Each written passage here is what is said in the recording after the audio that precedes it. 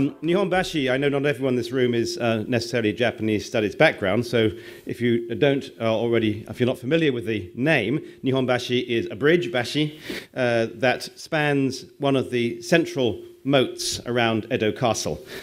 That's what I'll be talking about. And the reason I chose it, I've been thinking a little bit recently about commemorations. The Shogun's Silver Telescope, which will be published hopefully next year, was about the 400th anniversary of Anglo-Japanese relations, which we had a lot of events in 2013-14 in Japan and Britain to commemorate that gift of a telescope from James I to Tokugawa Ieyasu. So I was thinking about commemorations, and I've also been quite interested in Nihonbashi and the planning of Edo for quite a long time. And then I read a book which some of you may have come across, Japanese Capitals in Historical Perspective. And without wishing to, I mean, there's many fantastic things in that book, but there's one comment made in passing by one of the contributors that says that the shogunate built a new city. This was quite unusual for a Japanese regime to basically take a greenfield site and build a city. And despite having that opportunity, they never thought to build any kind of a commemorative center or the kind of thing that Alice was telling us about in later regimes, where they would build triumphal arches and forecourts and places. That was never done. And I was thinking about that, and I thought, well, actually, I can put these two thoughts together. Firstly, the shogunate did very much build an iconic center to its new city, and it did so to commemorate itself. So that's what I want to talk about. An added little interest is that Nihonbashi has recently acquired significance in Japan because it's now being recreated by the Mitsui Fudosan real estate company that owns most of the land around there, in the expectation that in 2020 for the Tokyo Olympics, people will come, and when people go to a foreign city, they all go to the center, right? They go to Trafalgar Square, they go to the mall, they go to the Place de la Concorde. And if Tokyo doesn't have one, people are going to be wandering around looking for the center, and like Roland Barthes, whose name's already appeared, they won't find it. But actually, Tokyo does have a center. It's been submerged and forgotten, and Mitsui Fudosan can rebuild some buildings if they like, but more significant than that is what Nihonbashi really meant at the time it was created. So I'll be talking about that center, that spot there. It's not quite architectural history, it's not quite art history, but it's the history of a location. Also, as we've been seeing as we've gone through the last 2 days, and we'll see tomorrow, I'm sure, as well, there are conscious borrowings when people deliberately set out to emulate another culture, to bring home something they've discovered abroad. But there are also unconscious borrowings and consciously submerged and accidentally submerged borrowings. And the global dimension of Nihonbashi, which I shall propose, is certainly unconscious or obliterated borrowing.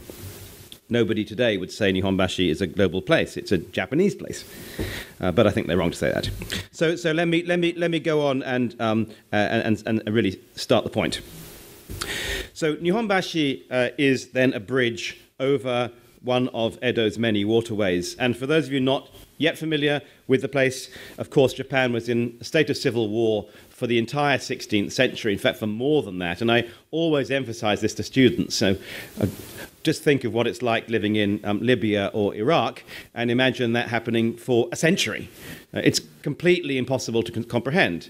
And of course, there were moments of somewhat peace, and then it fell back into war again. But the Tokugawa family would kind of get away with what they got away with. An extraordinary achievement in turning Japan into this placid state. They could get away with it because the memories of war were so horrendous. I think people were prepared to go along with a regime that could at least guarantee peace. And looking back, you'd say, well, Saddam Hussein, at least he guaranteed peace. And not having peace is much worse than what happens under a severe regime. Not that I'm saying Saddam Hussein and the shoguns were equivalent, but I mean that the horror of a country at war, as the Japanese would have said at the time, ran, right, a chaotic state, was the premise to everything that happened from circa 1600 to about 1620, when the Tokugawa regime sort of knows it's there to stay. So, of course, they're not in Kyoto. Most of Kyoto, the Kyoto areas where power and authority in Japan had always been, virtually always been. But the Tokugawa family are ruling this area that would become Tokyo, and so would become very important. But initially, it's a rather outlying place. And in fact, this area called Musashi not only was outlying, but was the very, what's the word in Japanese? The daimeishi, right? It was the byword for absence, right? In the poetic tradition, which of course is so important to the history of Japanese self-consciousness, Musashi stands for the absence of everything. It is a place where all you see when you go there is tall grass, nothing. And that space of nothing becomes the center of the shogunal regime. There are other things one can say about how the way in which the shogunate turned this vacancy of Musashi into a center of authority. Today I will only talk about this one spot of Nihonbashi. So here is, in any case, the kind of the place, the spot. The castle will be built on a part of land which could sustain a castle building. It's a stone base, so it's not going to be too marshy and prone to flooding, and the rest of the city would be plotted out around it. Edo is not yet there, but in a generation or so, we have Edo, of course, has spread widely over the surrounding hills, castle still in the center, and Nihonbashi is here. Now, the map's color-coded, so it's a bit fuzzy, but I'll tell you that the purple is the religious institutions. I won't mention them at all today, but the sacralization of the space of Edo under the shoguns by the use of religious institutions was clearly very significant. But the orange is the Bushi areas, the samurai areas, and of course they've got most of the space, including the area all around the castle. And then the red is the dark orange is the commoner area, so that's where we would all be living if we were there. Well, no, we'd all be in Dejima, most of us, but if the Japanese people in the room would be living there. And of course, there's only one highway. It was terribly important to make sure the city could never be attacked. So whereas one would expect a grand city to be created on a grid, that's the way Japanese cities had always been, Edo being essentially a castle town, at least initially, it's built for protective purposes, castle in the center, very difficult for somebody who doesn't know the city, doesn't have the right to be there, to penetrate through. So just one highway really leading you all the way across the city, and all the rest of it, an invading army would be lost in little streets, and they'd soon be, it's much easier for the defenders. But however, that highway, in fact, is two that join up and then pass through. See how all the other roads, they just stop when they get to the moats, but this one only joins together and goes through. And just after they're joined together, this spot here, where there's one large moat that empties out into the bay, in fact, it's the last major moat area, empties out of the bay, Nihonbashi is right there. So that's the exact spot. It's in the middle of the commoner district, which will mean, of course, that anyone can go there. The samurai districts would be less accessible to commoners. You didn't just walk through unless you had a purpose for doing so. So this is absolutely in the thick of the city. It's not a hidden area. It's not a private area. It's where people actually would be and where they would go. And then just to finish the story, when they get to the end of the Edo period, of course, Edo has hugely expanded. The religious institutions have made almost like a quarter arc in one direction, and the river has been crossed, etc. But Nihonbashi, the bridge, is still right there. In the commoner area, the moat hasn't changed, and it's all unchanged. So we're dealing with a symbol which naturally mutated as the Edo period went by, but as a spatial location, it stayed there. It wasn't removed or obliterated or filled in or anything. It remains there throughout the entire Edo period. Now, this map, for whatever reason, I don't know, in order for the label to be correct, I've put it this way up. But we're sort of looking northeast, in other words, southeast. So this is north. I don't know why it's been oriented that way, but this is north, and that's important because the alignment of Nihonbashi is part of its story. Let me try my paltry skills at Photoshop to turn it around. And I've not orientated to the north. We talked about maps yesterday and the orientation in which you expect them. I've deliberately put this so that up is here, the westerly direction, looking west. What it does show you, though, is that Nihonbashi is on a canal that pretty much goes due east-west, and if you're on the bridge at Nihonbashi looking towards the castle, then you're looking in a westerly direction. Well, the moats probably were built for reasons of drainage and protection. They were not probably built with symbolic purposes in mind. But yet, when the shogunate comes to create a symbolic center, they put Nihonbashi, they put this center at a place which is on an east-west axis, which therefore means the road is going north-south. So we have the cardinal points of the compass pretty much laid out there. Now, they never wrote down why they did this. They never wrote down what they did. So as a historian, I have tried to reconstruct, and of course there are quotations and references, but there was never a blueprint. Nobody had ever said. There was no houseman who left documents saying why he'd done it and what he'd done. But from what we know and what we're entitled, I think, to interpret, we can come up with a fairly good understanding of what Nihonbashi is all about. So firstly, it is a bridge over a canal. And that may be a little bit interesting and unexpected for a city centre. They called this the centre. They called Nihonbashi the centre of the realm. And they built there a bridge over a canal. Why? I think that the bridge is something replete with meanings. We've already heard from Professor Reis, bridge over troubled waters. In many, many languages, there is a notion. A bridge is something which saves you from the turbulence of the water down below. To have a bridge is to be able to move safely without loss of life or loss of goods across something which is potentially life-threatening, like a torrent or a strong river. It happens that in the history of Japan, but I think also China and Korea, many ancient bridges are attributed to not great engineers who built them, but to holy men who built them. This is the case certainly with Japan's probably most famous and long-standing bridge at Uji, not far from Kyoto, which is said to have been created by a holy monk in medieval times, and indeed in the Edo period, when restoration work was being done on the bridge, they excavated a stele from that period, proving that indeed it had been built by a holy man. So the making of bridges somehow or other is not just about engineering prowess and helping people cross rivers. It actually has a spiritual dimension to it.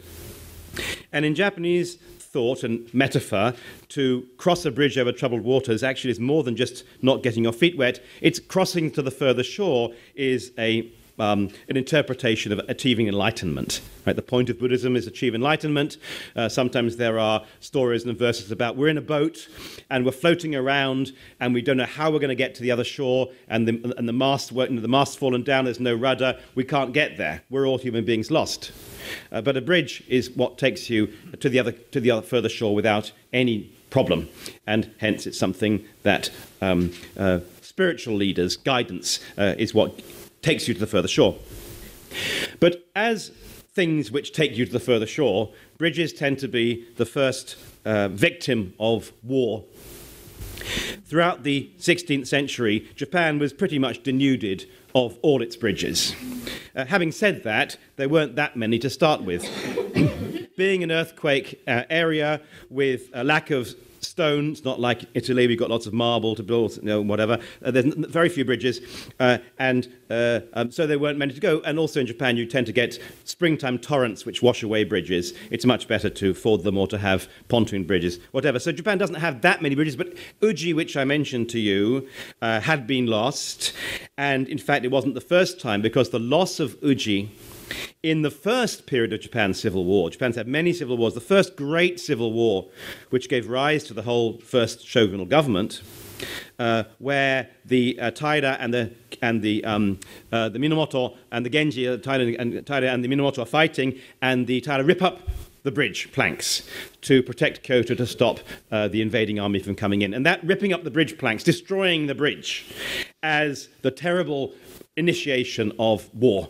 Right? Once the bridges are gone, it's a very emphatic thing to do. You can't build them again easily. You're going to be falling into chaos. And so conversely, the building of bridges is something that takes you out of war. And at this point, I'd like to remind people that where the town that I come from, where there is a famous bridge, and everyone knows the verse, London Bridge is falling down. Nihonbashi ochita in Japanese. But I would like to point out that London Bridge never fell down. London Bridge was deliberately dismantled to stop the Danes from coming in and attacking London. And the destruction of the bridge, the terrible thing of this bridge, which was built at great expense, difficult to maintain, can't easily be restored at the end of the war, it had to take it down. It's that bad, that dangerous. So in Japan too, all the bridges were gone. And therefore the creation of a bridge is a sign that we're back in peace. And so it was the shogunate that decided to rebuild a bridge. Of course, it was needed, it was practical, it was useful, but it was built at a special point in their city, and they declared, this is the centre of our city from now on. It was so wide and sturdy that people were amazed at it. It wasn't a huge bridge, really, there were bigger bridges in other places, perhaps, but in that part of Japan, nobody had ever seen such a big bridge. But interestingly, more than the length of it, they seem to have been impressed by the width of it. It had a bar down the middle, so that you crossed it on your right side of the road. On the left, actually. They drove on the left, same as today in Japan. They drove on the left, so that people were amazed, not just the bridge was wide and sturdy, but as soon as people started to cross the bridge, they started to behave with more decorum than they walked on the normal roads. The normal roads, you need to go to shop one side, you go over, you back and forth, weaving in and around, pushing people about. But when you go to the bridge, suddenly, you corrected your deportment, you went across on the right side. And so it seems, although the etymology is not quite provable because we don't have documents from this early stage, it seems that they decided to call the bridge the two-track bridge because it had two tracks. And Japanese verse and Japanese thought being very reliant on puns. Two tracks, of course, is Nihon, and therefore it's the bridge of Japan, as well as being the two-track bridge. So it encompasses in its name a true statement about what it is. It's a very wide bridge, it's two tracks, but also it's making a very powerful statement about what this is. This bridge is something now about Japan. It was in the east, because Edo was in the east. But it's orientated to look towards the west. If you look west, the first thing you would see there is the castle. And you are immediately seeing this is the castle, which has guaranteed the peace, which is emblematized by the bridge. Once peace has come, no more warfare, no more boys going off to die, no more women being raped, no more people who can't do the agriculture anymore, starvation. The world is back as it should be, thanks to the bridge. But if you imagine yourself thinking on further than the castle, you would go to, further east, you go to Mikawa, which is where the Tokugawa family came from. Not everyone necessarily knew that, except that everyone who had any education read the Tales of Ise. And the Tales of Ise includes, as a central part of the narrative, the Amakudari, the descent to the east, where the protagonist, who's not named, leaves Mikawa, the very area that the Tokugawa family had come from, and crosses to this area. So that the descent to the east, the leaving of the old area of Kyoto and moving to this point from Mikawa is something that anyone educated knew about and was then reconfigured in the movement the Tokugawa family had personally made to come to this area. But even beyond Mikawa, you can think further east is Kyoto. At what point they became aware of it, I'm not sure, but at some point in the Edo period, they became aware that the sun rises earlier to the further east you go, and it became commented on that the sun shines on Edo Castle before it shines on Kyoto.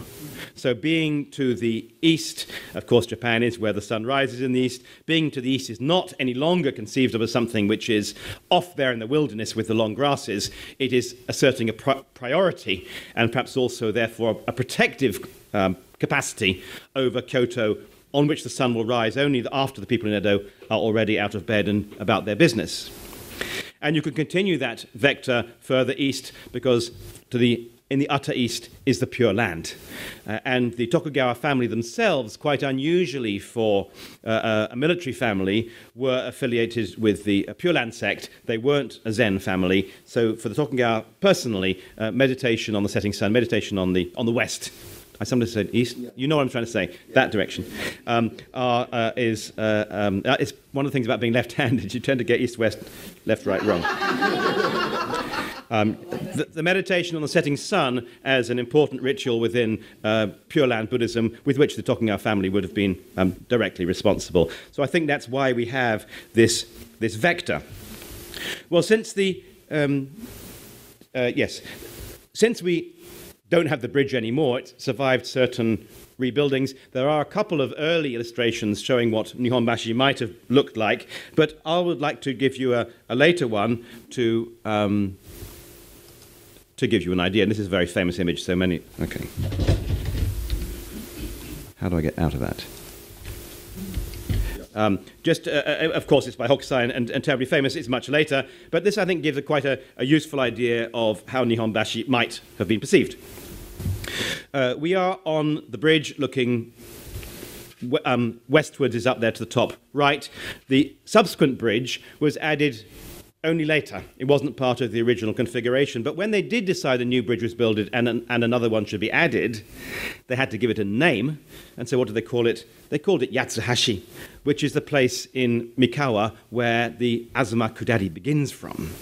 Right. Very, very clearly. And then you see from that to the castle.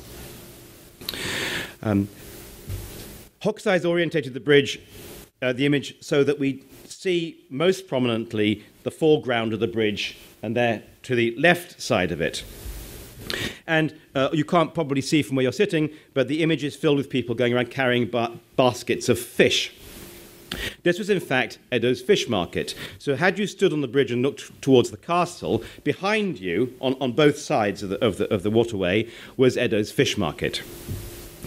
Perhaps it was useful to have the fish market as a place where people could easily travel around. Anywhere in the city you can get to it thanks to the bridge. Initially the only bridge, subsequently one of many bridges, but always the biggest and the best bridge. The market is well placed for that.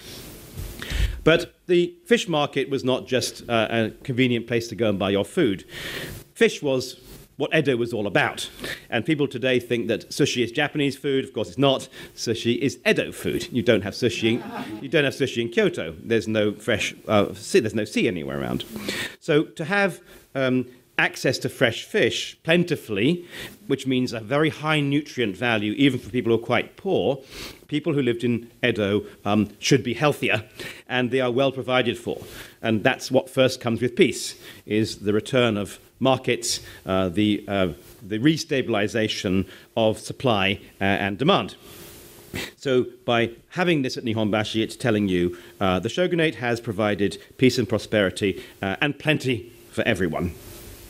However, a fish market is possibly smelly, and it's inherently commercial. It's not a very refined kind of spot. So it's put such that if you stand on Nihonbashi and look towards the castle, it's behind you. And what I'd like to suggest is, in fact, it's looking in front of you. That vista westwards is the key thing. And it's that which gives Nihonbashi its global significance.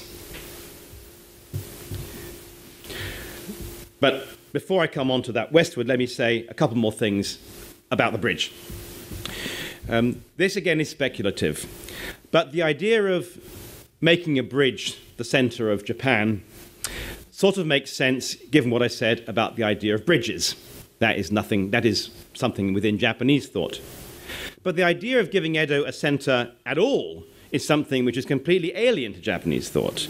As far as I know, no Japanese city, nor any Korean or Chinese city, had ever had a center before. In fact, I might go so far as to say that no Asian city had ever had a center, although I can't say that with confidence, correct me if I'm wrong, but certainly you have to go quite a long way geographically away from Japan until you find a center of a city. Certainly, there may possibly have been castles which were centers of some Japanese castle towns, but these were not symbolic centers, or if they were, they weren't accessible to the people. They were simply where power was located. Nihonbashi is not where power is located. It's a bridge. Where on earth did the idea of giving Edo a center at all come from? Well, I would like to speculate that this came from Europe. And we are, after all, talking about the time when Jesuit priests, who have got mentioned a few times today already, but let's not forget there are also Dominicans and Franciscans around in Japan, and they were bringing with them certainly knowledge of European cities, of Seville, of Rome, and the first Japanese embassy to Rome which returns in, I didn't make a note, I think it's 1589, approximately, anyway, that comes back with, 1990. thank you, 1590, comes back with Brown and Hogerberg's first volume of their view of, thank you, their view of cities. You actually saw an illustration from it from a previous speaker, but that is filled with images of Western cities, and every Western city would see itself as based around a symbolic core. Right? Not all of them yet have one. I mean, Trafalgar Square in London would not be created for much longer after this, but the idea that you have a core which would be based on something which is accessible, a city square, very often, of course, it goes back to Roman behavior. You might have a cathedral there, you might have embassies of foreign countries, you might have the palace there, you might have a museum there or such thing, but grouped around this central square, you have things of political and also civic significance. And I'm pretty sure that's where the little light went off in someone's head in Edo Castle, and they decided, we'll depart from all precedent in Japanese cities. Edo is going to be something different and new. It's not just a rebuilt Kyoto, nor even a rebuilt Kamakura. It's going to be something new again. And they rather had to do this because they couldn't really build a grid city as they might have wanted because it's too dangerous in time of war. But also Edo, of course, was not the capital. What it was to be is the shogunal seat. And historians believe today that Nihonbashi was indeed erected in the year 1603. So it is specifically built the year of the declaration of the shogunate. It is a commemoration of the fact that this city is not just a warlord's base anymore. It is the revived shogunate. There hadn't been a shogun for half a lifetime by this point. The title had gone defunct, and so it's been restored. With it, order is back.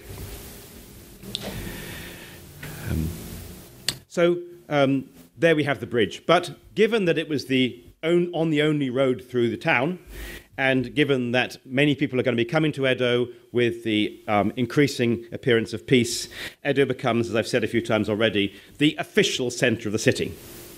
I don't think any city before it had an official centre. Not just they didn't have a symbolic one. There was no sense that the city gate is the important thing, but where inside. And so Edo becomes the city, and it becomes the centre of a highway system. Now, I think many of you know about this. Japan, we saw this map previously. Japan is highly difficult to get through, and I always tell students that imagine Switzerland.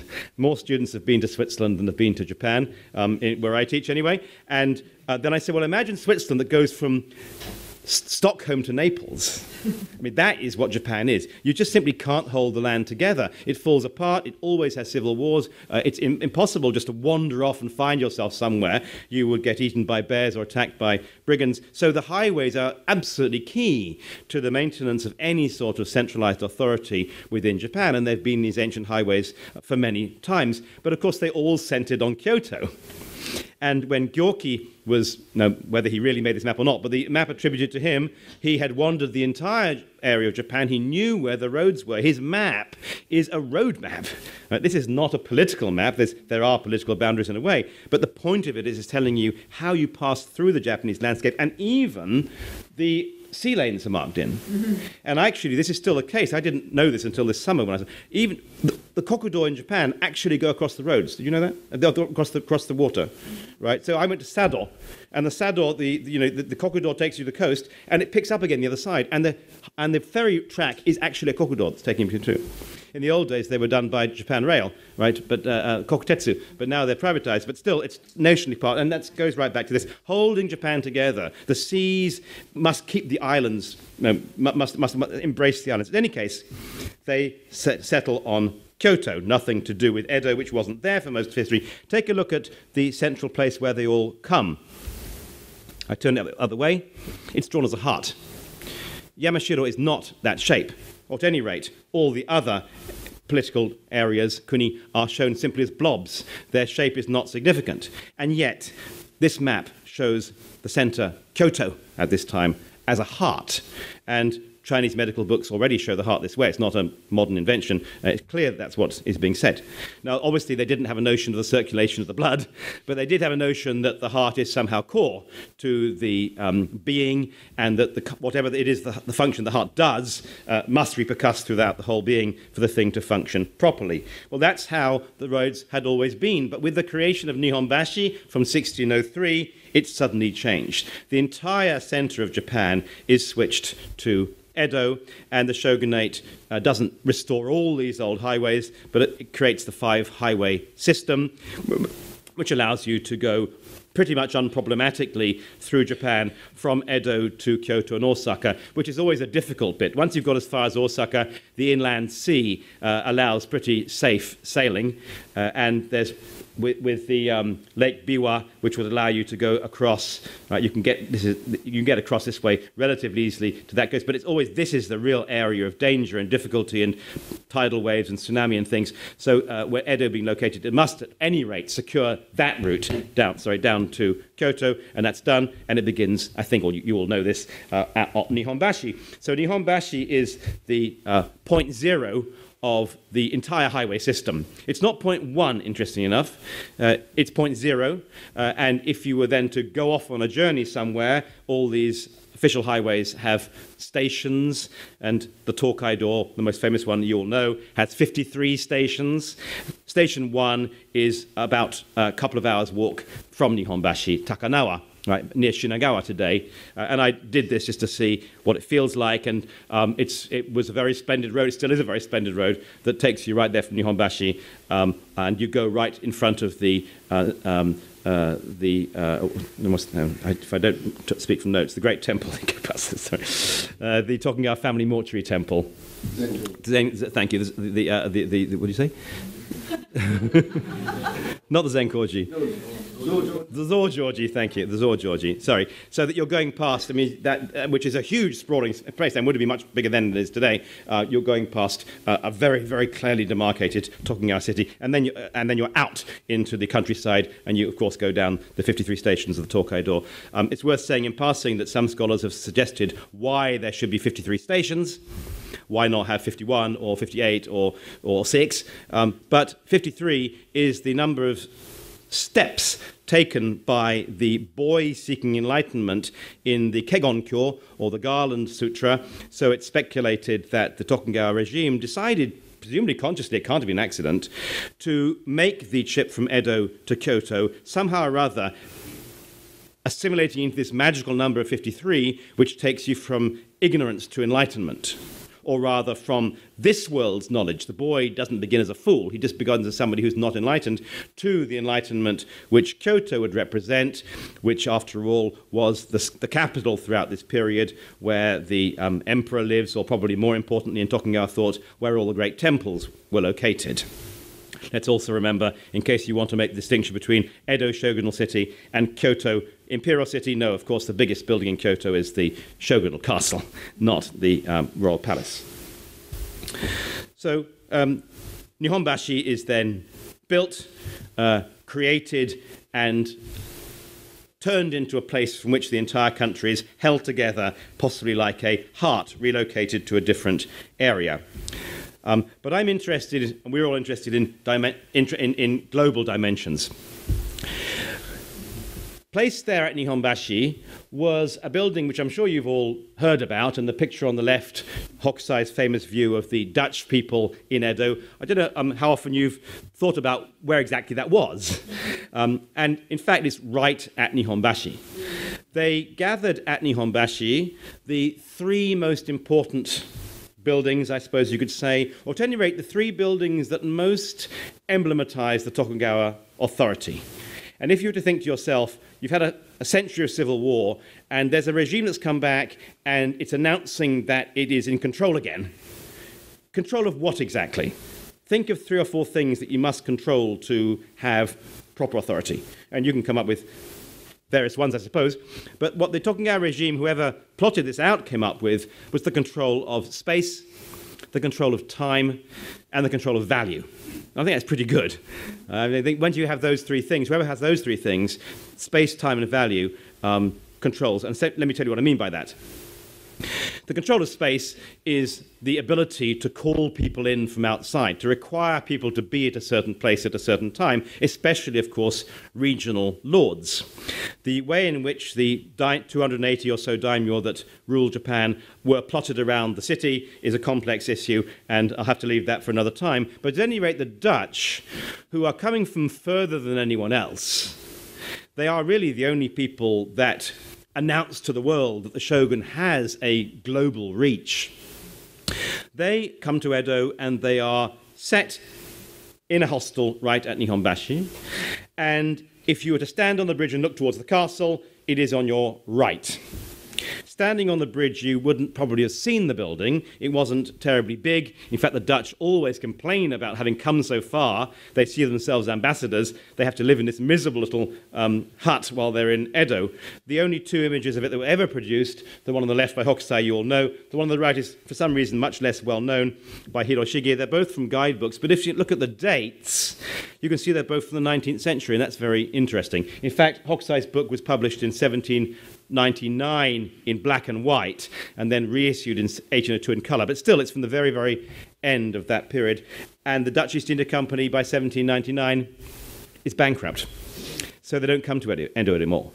Right? So this can only be depicted, and this is kind of a sideline, but being interested in the iconography of power as I am, one thing which is very interesting in Japan is, of course, you can't depict things which are powerful. This came up with the issue of the stamp that doesn't have the royal couple's face on it just now. So you can't depict. So you can only make pictures of the Dutch coming to Edo to do honour to the shogun after they stopped doing it.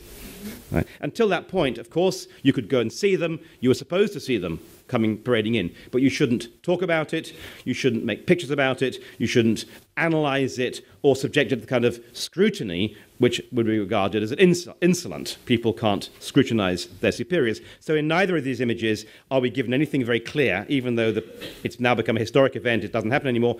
It's not very clear. And in Hokusai's case, although virtually every image in his book has a very clear label telling you where the place is, because it's after all a guidebook, this alone, virtually alone, does not have a label, which I suppose would have allowed him, if he'd ever got called in, or if his publisher had ever been called in, and accused of insolence to the state, they could have denied all and say, no, this is a view of somewhere else.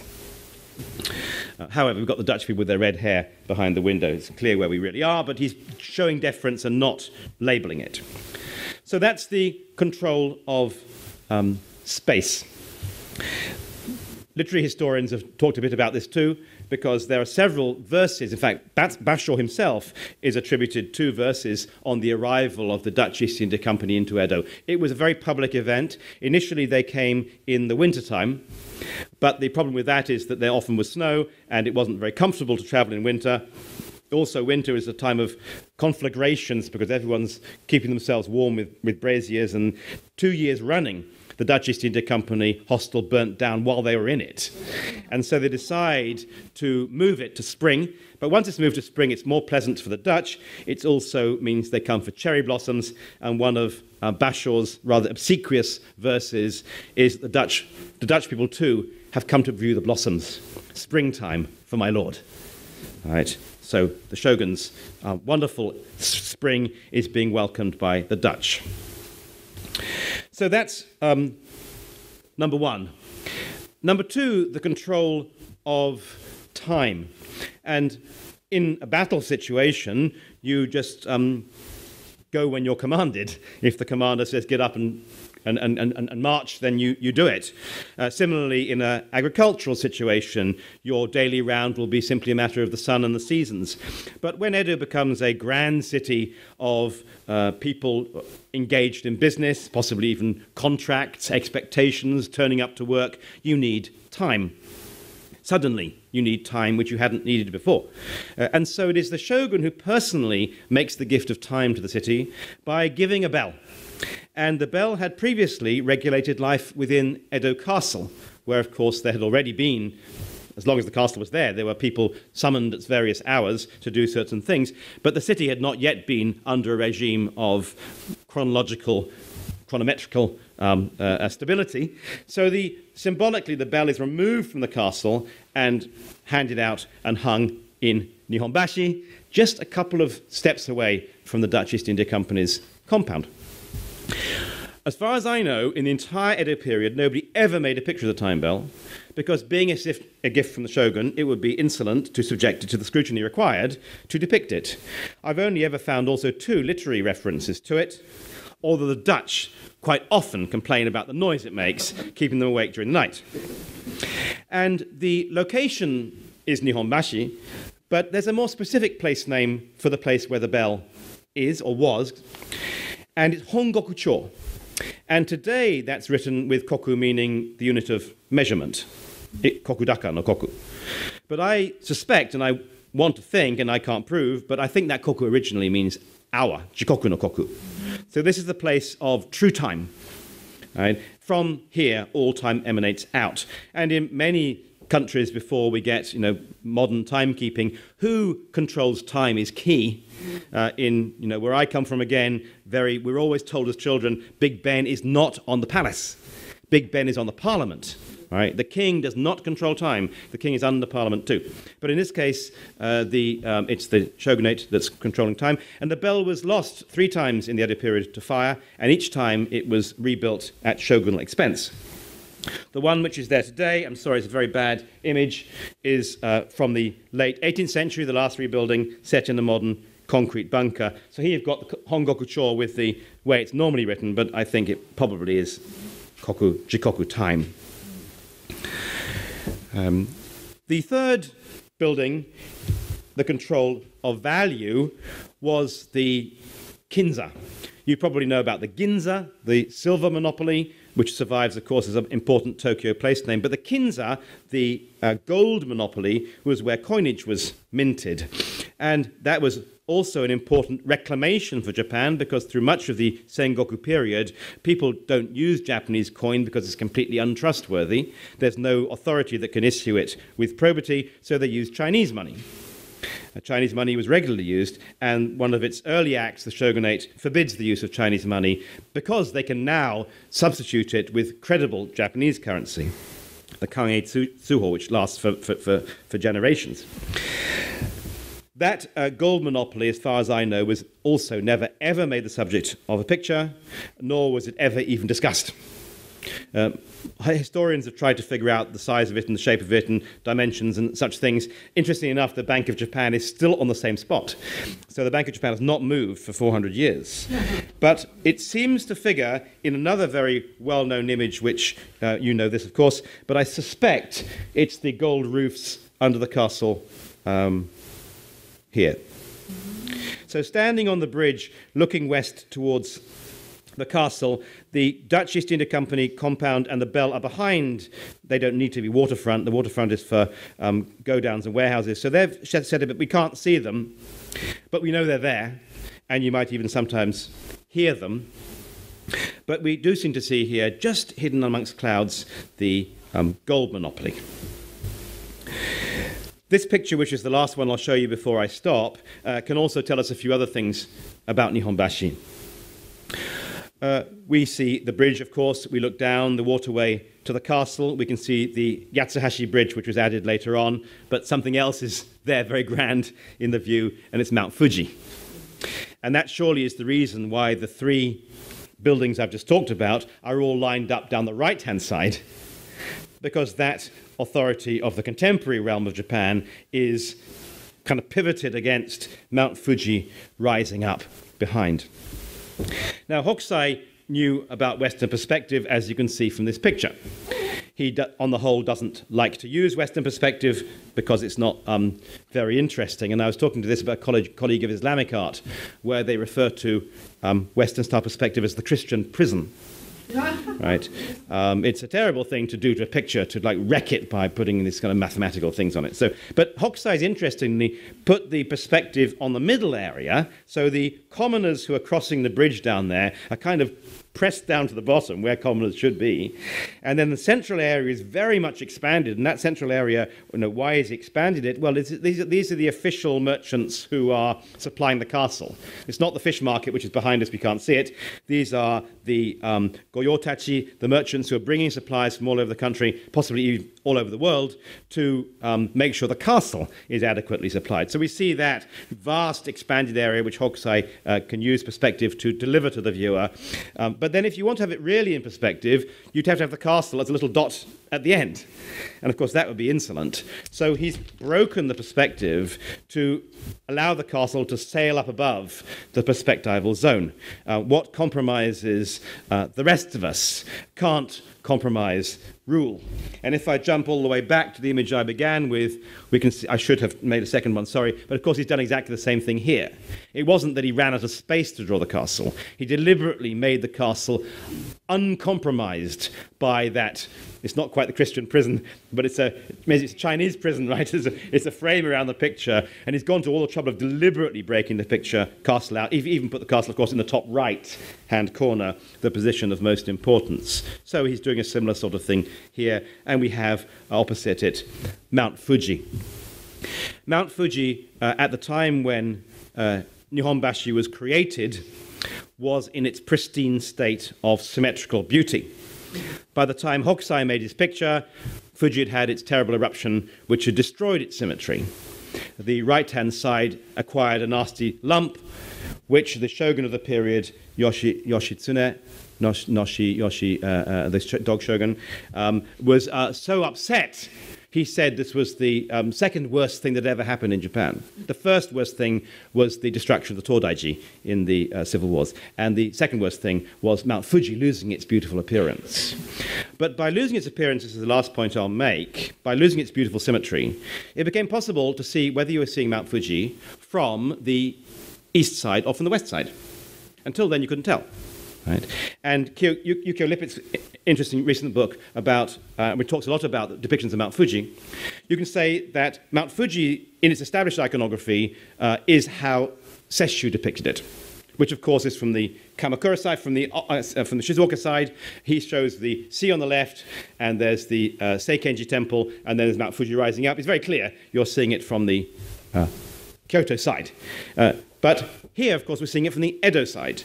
And although not initially clear, it becomes clear later on that the Fuji that we see, the Fuji that is seen from the center of Japan, that is Nihonbashi, is the Fuji of the shogunate. It is no longer the Fuji of the court, and this is where Nihon really begins. Thank you for your attention.